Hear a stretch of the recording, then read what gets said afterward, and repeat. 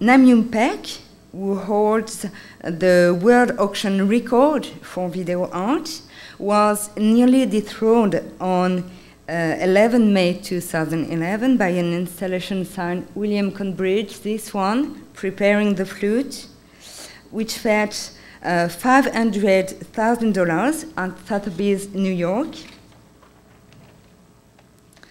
So this is a video installation with the model theater.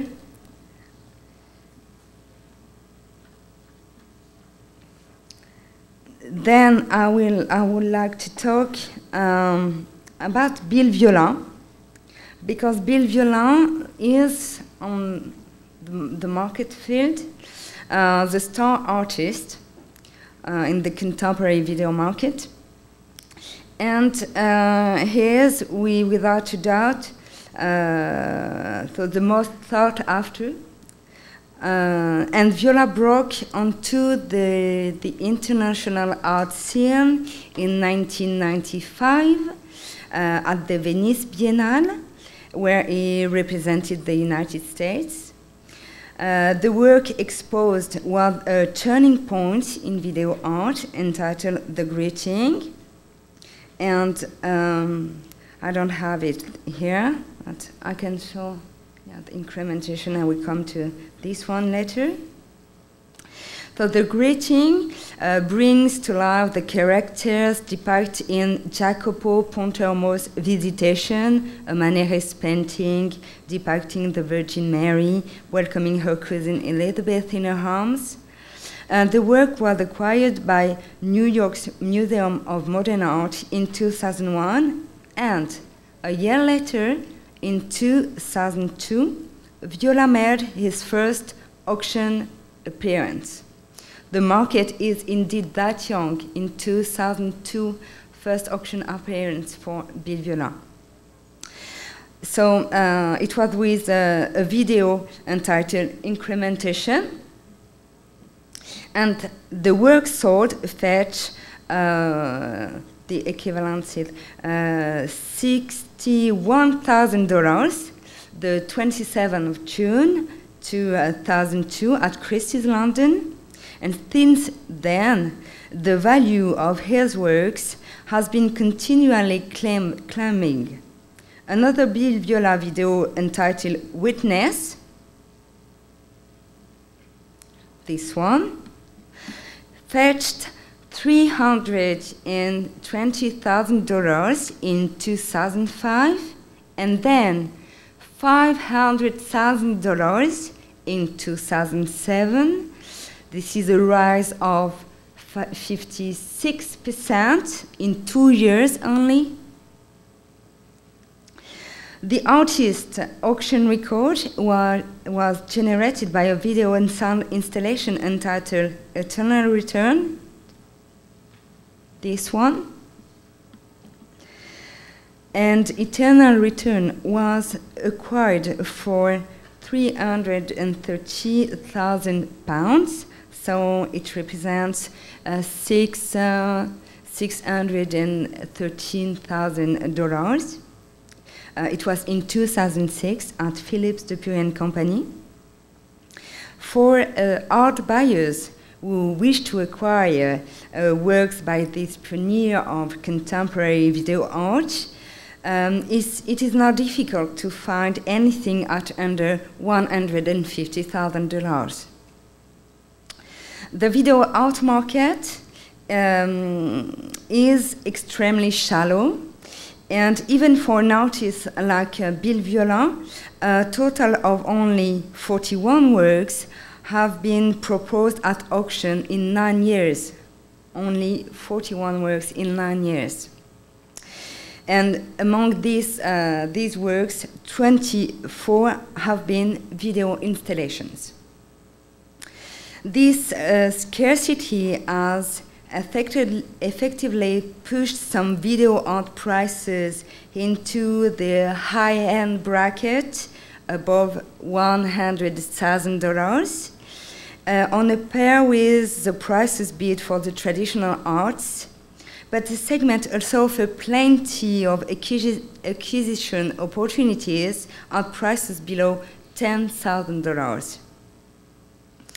Although extremely rare on auction, the recent success of certain video signatures in the field has contributed to gradual acceptance of the genre on the secondary market.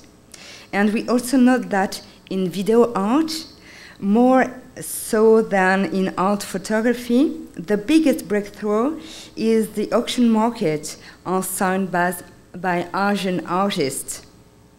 If we look at the top 15 artists working with video and light, and thus requiring a power supply, in terms of auction performance this year, a third of them are Asian artists.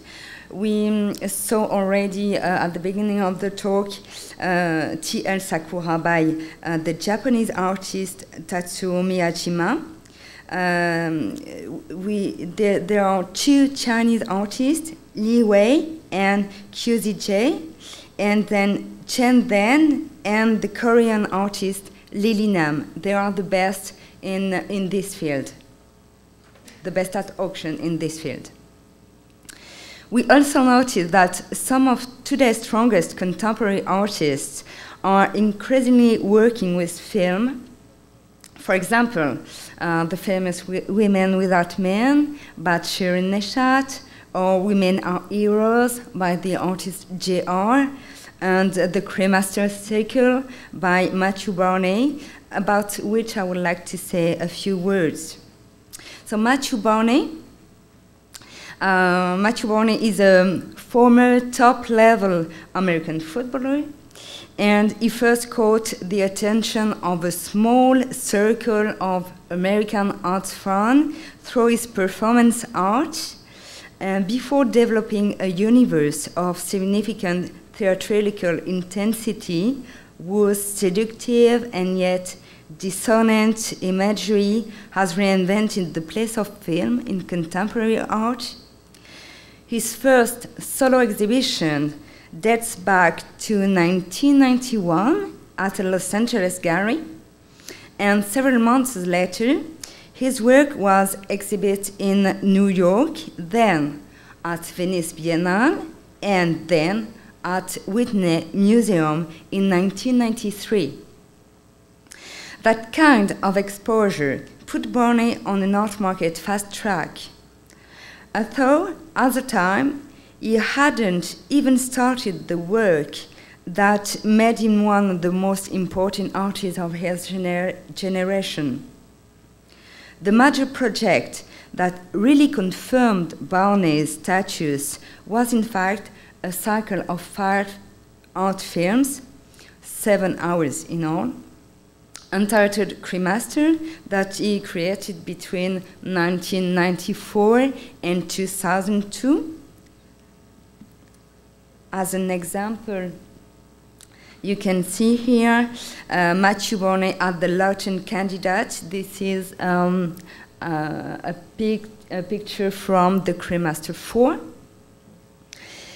So Cremaster is the most unusual work in the field of contemporary art. It invents a new mythology of the cycle of life and of spiritual evolution. And the Cremaster universe oscillates between dreams and nightmares and is populated by hermaphrodite creatures, mutants, hybrid beings fighting with their animality, and such strange rites of passage.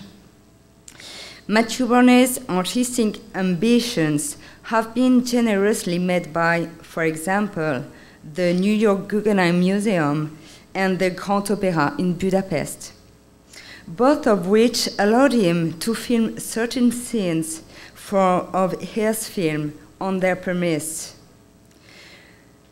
Then there is the question of the financing of the Epix films and their extravagant decors and accessories. In fact, Matthew Barney operates in much the same way as Christo and Jean-Claude, whose monumental projects are self-financed by the sale of peripheral objects that were used or contributed to the project. In addition, he overturned the standard economic rules of contemporary art by asking collectors to invest prior to the production of a work. Thus, Barnes sells the accessories, photographs, drawings, installations, and costumes that were used in making his films.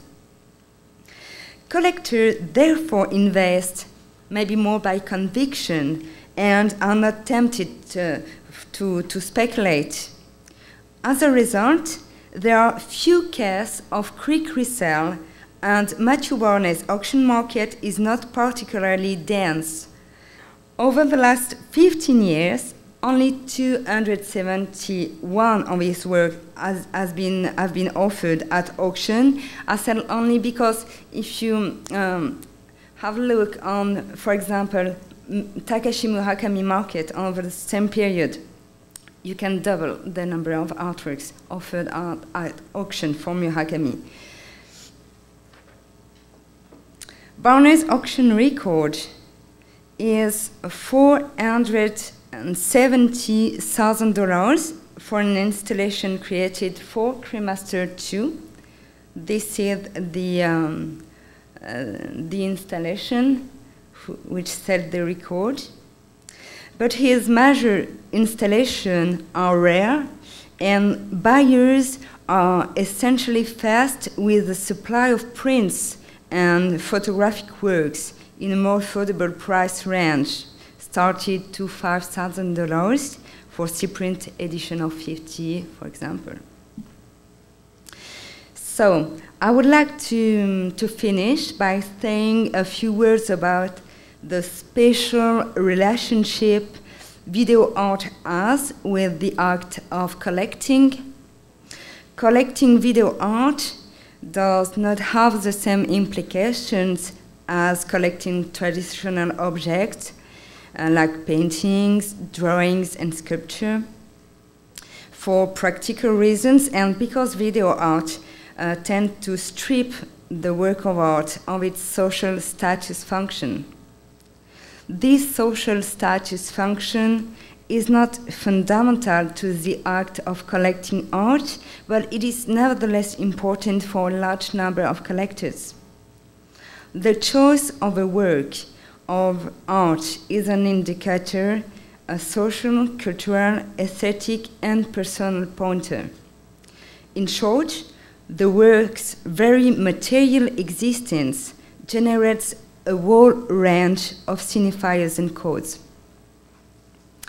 Leaving aside video installation, which are in essence tangible, sculptural, and material, this notion seems to me fundamental when considering video art, stripped of all material support, or interactive works, for example. The social status dimension of the work is almost completely absent because of its non-materiality. It is not destined to be exposed, exhibit on a wall. I thought some collectors declare that they leave their films looping constantly or almost. So the act of acquisition is therefore less related to a desire of ownership than to a desire for an internal voyage or for the sharing of an artistic moment with other people. In effect, a video is a dematerialized artistic experience that we choose to watch alone or with friends. And the collection of video art and interactive works is intrinsically linked to technological evolution and to the assimilation of these evolutions in our daily lives and to the changes that this technology induced in our mentalities. Indeed, this market essentially depends on the major shifts in our habits and attitudes, which implies a more spiritual and less material relationship with artworks. At the dawn of the internet and social networking era, video art and interactive works should have a very bright future, and the dematerialization of artworks may well contribute to revolutionize the economics of tomorrow's art market.